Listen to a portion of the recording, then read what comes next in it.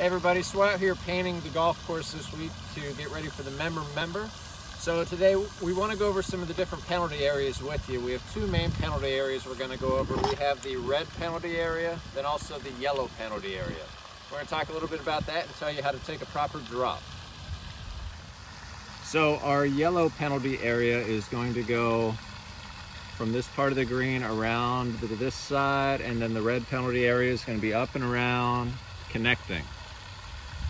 So when your ball lies in the penalty area, you can play it as it lies or take relief outside the penalty area for one penalty stroke. For either red or yellow penalty areas, you can play from where your last stroke was made, stroke and distance, or take back of the line relief. So you can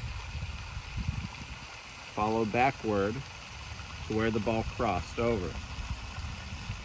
In addition, in a red penalty area, you have one additional relief option, which is to take lateral relief within 2 club lengths from where your ball crossed into the penalty area. So for this hole, number 16, if your ball landed here and crossed over into the water, you can drop on that side within 2 club lengths of where the ball crossed.